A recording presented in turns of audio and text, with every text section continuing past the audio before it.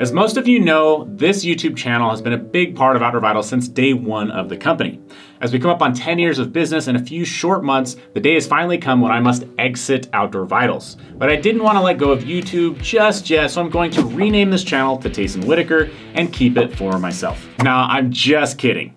Well, sort of. I'm not exiting Outdoor Vitals. I have no plans of ever doing that. However, we are going to rename this channel to Tayson Whittaker. I know that sounds borderline narcissistic, but I promise you there's some good reasons for it, and really, YouTube themselves are to blame. For years, the OV team and I have been making YouTube content, and it's been somewhat difficult balancing the needs of the content we're creating, trying to grow the channel, and also serving the needs of the actual tangible backpacking brand that we've built at the same time. When choosing between the two, we've almost always had to sacrifice the energy we're putting into free video content instead of putting it into, for example, ads, product launches, and the OV100, or a myriad of other things that we need for OV the company to better succeed. Often we've made content on our channel specifically to plug our own gear. We've offered a mix of tips and tricks, hiking videos, and our own product breakdowns. For super fans of our brand, the mix of content probably doesn't bother them. But the truth is that most of you viewers out there probably don't want to hear from a company.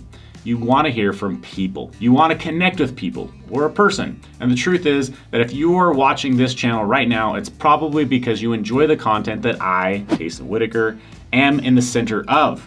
And that's been our most viewed content from the beginning. We've actually tried videos without me and it just hasn't worked, at least not yet. So if that's what you want and that's what YouTube wants, why not lean into that? After literally years of playing around with this idea, we finally decided to make this my personal channel and let all of the company's specific content stay on its own official channel, which we'll be sure to link right up here. What that means is for this channel, we're going to be more authentic.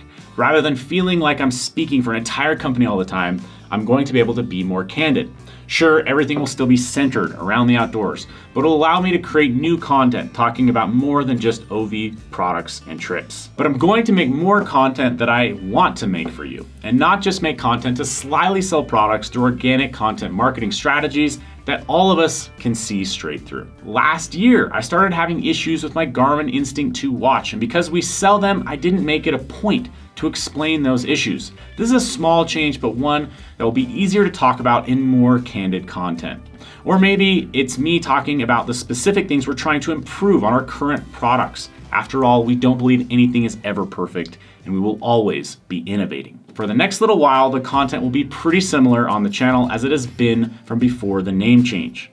But the voice will change a little, the approach will change a little, and I won't be confined to only things related to the company's gear. I'll be able to share more freely my thoughts about training for hiking, running in the outdoors, travel, life as a CEO of a multi-million-dollar backpacking brand, my views on gear design as someone who designs gear and also gets to see high volume production, and a whole lot more. In fact, a beard maintenance video might be in the works. Yes, I do use a little beard oil. No, I'm just kidding. That would be a little too off-brand even for me. Or would it?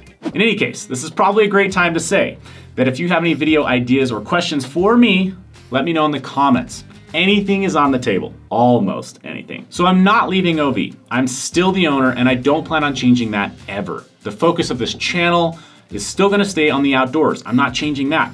I just finally want to take full ownership of what we're making and be more authentic. This has been my channel all along and I'm just calling it that now and leaning into it because you and YouTube want that. Over time, my goal is to put more time and energy into this content on this channel and hopefully make more valuable and entertaining content for you without the pressures of selling backpacking gear along with it. I'm still putting together my year, but I have some pretty epic ideas for trips, ultra marathons, 100-mile challenging hikes, and other great content, as well as sharing my valuable insights on gear and backpacking skills. So make sure you stay tuned to see what's up and coming.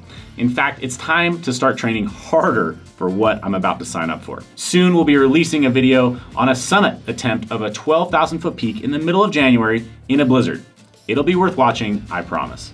Okay, cheers guys, thanks for joining me, and I'll see you guys out on the trail.